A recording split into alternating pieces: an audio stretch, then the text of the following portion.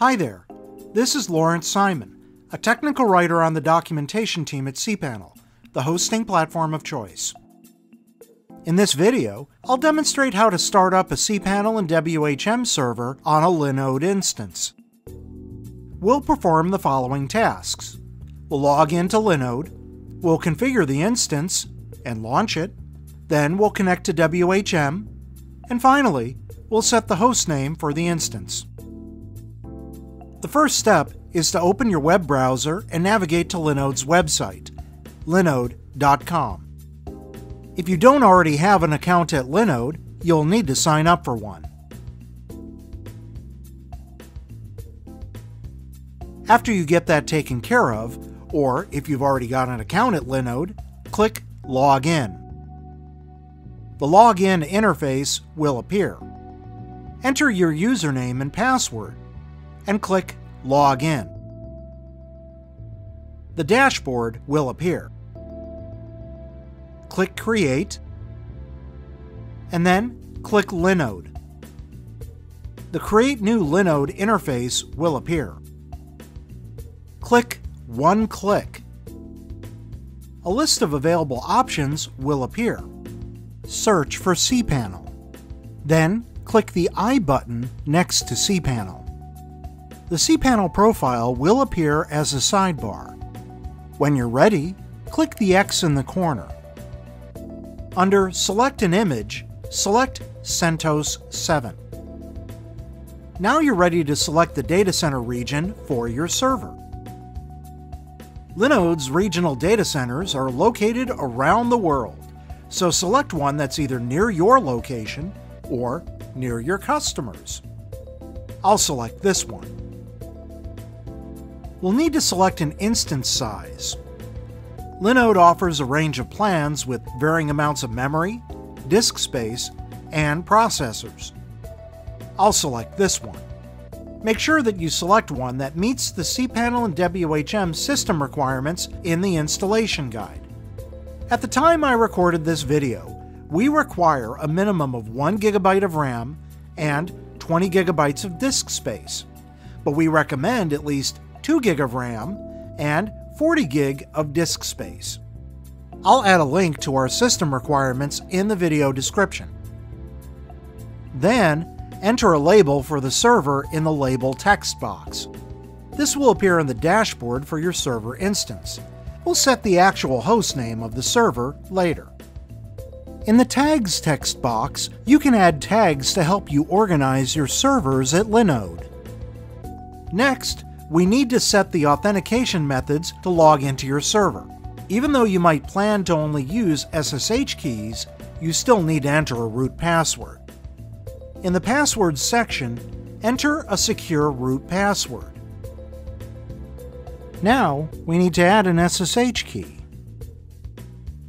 To start, click Add an SSH key. The Add SSH key sidebar will appear.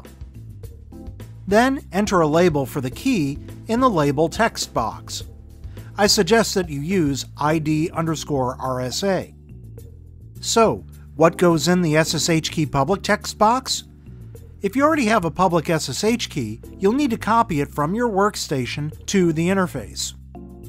I'm on a MacBook Pro, so I'll go into a terminal session, change to my .ssh directory, then I'll run the cat ID_RSA.pub command.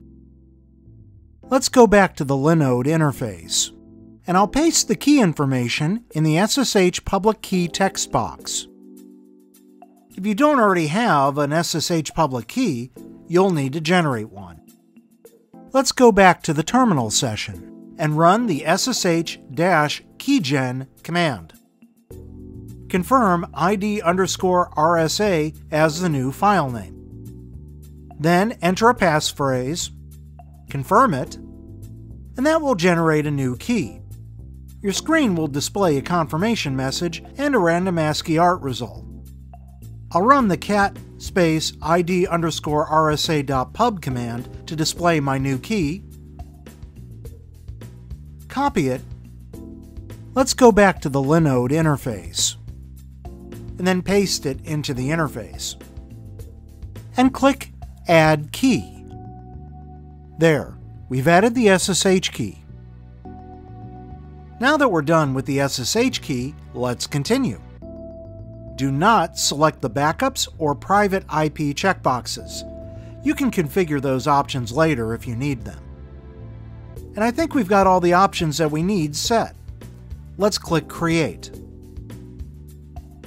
The server's profile interface will appear. You can click Launch Console to watch the installation process. However, do not interrupt that installation process. This process may take a while. Let's skip ahead a bit. When the installation process is done, it will display a message of the day that contains helpful links and a URL where you can log in to cPanel and WHM. Let's copy that URL into our browser and navigate to that site. Your browser may display a few security warnings.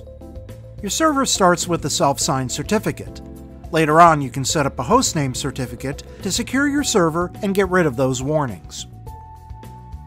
A new interface will appear that asks you to agree to our software license. Go ahead and read it, and then click Agree to All to agree to it. Another interface will appear that will ask you for your contact information and the name servers that you want to use. I'll enter my email address as the contact. As for the name servers, well, the primary server will be ns1, dot, and the domain name that you plan to use for the server. For the secondary name server, enter ns2, dot, and the domain name. After you click Finish, the WHM interface will appear.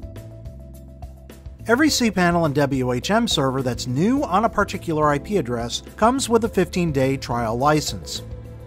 You can contact cPanel if you wish to buy a license, or you can buy one directly from within the WHM interface.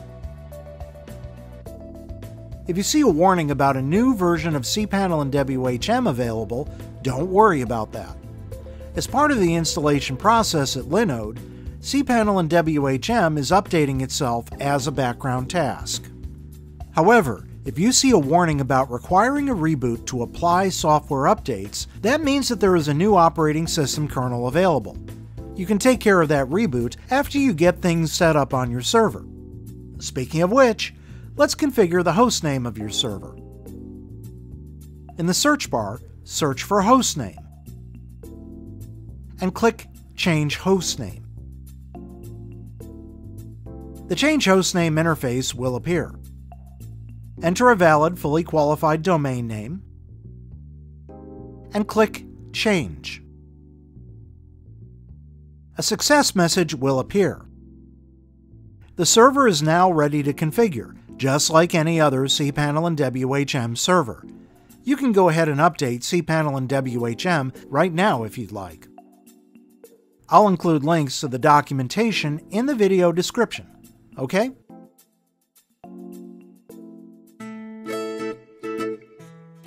For more information about cPanel, the hosting platform of choice, visit cPanel.com or follow us on Twitter @cPanel. What did you think of this video? Let us know in the comments. And for more helpful videos, subscribe to our cPanel channel. Thank you for watching, and enjoy!